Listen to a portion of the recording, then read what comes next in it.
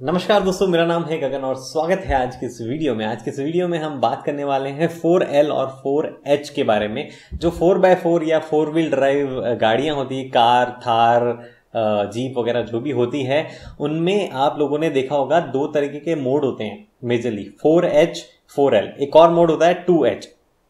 उनके बारे में बात करते हैं। कई लोगों ने पूछा वो क्या होता है, कैसे काम करता है। देखो, है तो काफी सिंपल, लेकिन क्योंकि हम आम तौर पे उन्हें हर गाड़ी में नहीं देखते हैं, इसलिए हमें थोड़ा समझ में मुश्किल से आता है। लेकिन कोई बात नहीं, थोड़ा इजी करके समझाने की मैं कोशिश करता हूँ। उम्मीद करता हूँ आपको समझ में आया होगा। वैसे देखो, सबकी अंडरस्टैंडिंग जो है 4L 4H जो है उसकी अलग अलग हो रखी होगी अभी तक। जैसे फॉर एग्जाम्पल मेरी अंडरस्टैंडिंग जो है, मैंने सबसे पहले ये एक ट्रैक्टर में देखा था, तो मुझे वो ट्रैक्टर की तरीके से याद आता था, और हो सकता है आपने किसी और गाड़ी में देखा हो तो आपको उस तरीके से याद आता हो। तो अभी के लिए आप उसको थोड़ा सा भूल जाइए और शुरू से मतलब एकदम फ्रेश शुरू करते हैं। सबसे पहले देखो होता है 2H।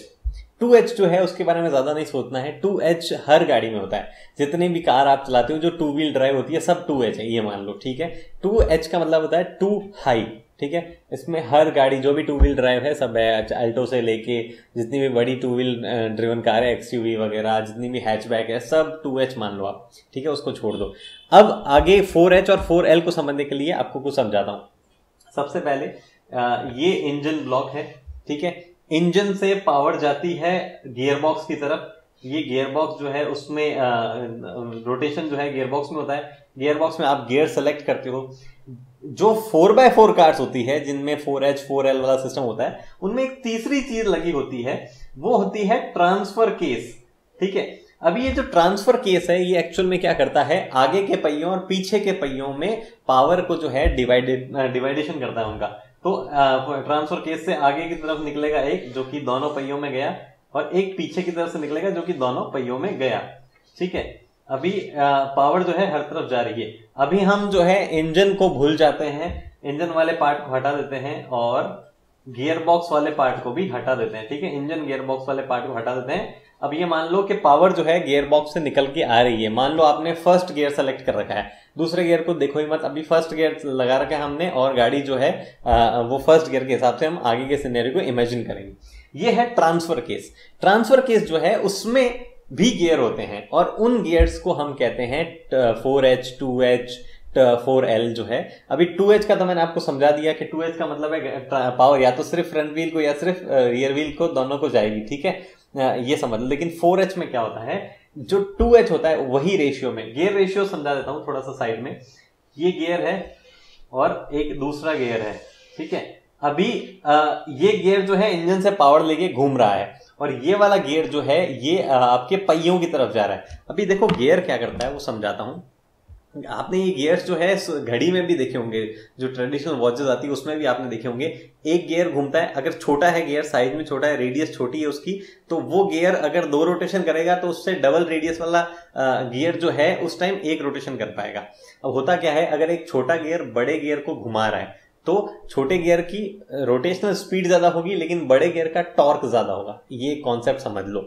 अभी मान लो ये गियर जो है, इससे इंजन इसको पावर दे रहा है, इंजन की पावर यहां से निकल के इस गियर में ट्रांसफर हो रही है जो कि पहियों को जा रहा है। तो ये एक बार घूमेगा तो ये आधा ही घूम पाएगा, ये 2 बार घूमेगा तो ये 1 बार घूम पाएगा। अभी ट्रांसफर केस में सिमिलर गियर रेशियो लगे होते हैं। जो 4H होता है उसमें क्या होता है, ट्रांसफर केस में दोनों गियर बराबर के होते हैं, ये मान लो, लेकिन पावर जो है चारों पहियों को दी जा रही है।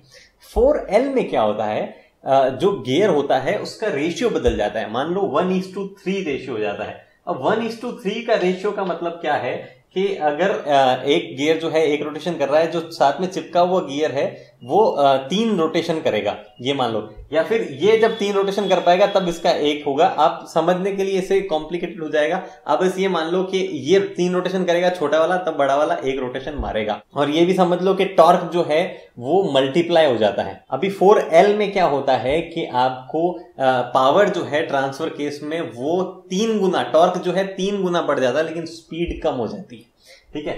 तो मान लो ट्रांसफर केस में आपने 4L सेलेक्ट कर दिया, 4L को सेलेक्ट कर दिया, 4 बड़ा बुरा लिखा है मैंने, चलो 4L को हमने सेलेक्ट कर दिया। 4L जैसे ही आपने सेलेक्ट किया, आपकी स्पीड जो है वो तो हो गई कम और टॉर्क जो है वो गया बढ़, ठीक है, अभी इस चीज को भूल जाते हैं हम और अब बात करते हैं 4L और 4H की एप्लीकेशंस पे। देखो 4H जो है वो तब काम में लेते हैं जब हमें चारों टायर जो हैं उनको पावर देनी है या चारों टायर में पावर पहुंचानी है, वो तब काम आती है। जैसे मान लो मिट्टी में चलना है, बर्फ, थोड़ा सा बर्फ का हिस्सा भी मान लो, स्लश, ज्यादा मड वगैरह में चलना है, वहां पे हम 4H यूज करते हैं। H मतलब हाई, या वहां पे स्पीड जो है थोड़ा सा तेज हो सकती है, स्पीड तेज रहती है। नॉर्मल जो व्हील्स जो है वो गियर बॉक्स के हिसाब से काम करते हैं। 4L कब यूज करते हैं? 4L यूज करते हैं जब चढ़ाई चढ़नी हो, जब चढ़ाई उतरनी हो, जब हमें कोई और ऐसी सिचुएशन चलना जहां गाड़ी फंस रही हो, बार बार रॉक्स में चलना हो, ठीक है, उस टाइम पे हम 4L यूज करते हैं ताकि टॉर्क ज्यादा मिले, स्पीड कम हो। ठीक है, उस सिचुएशन में हम 4L यूज करते हैं। अब आपको एक इंटरेस्टिंग चीज बताता हूं।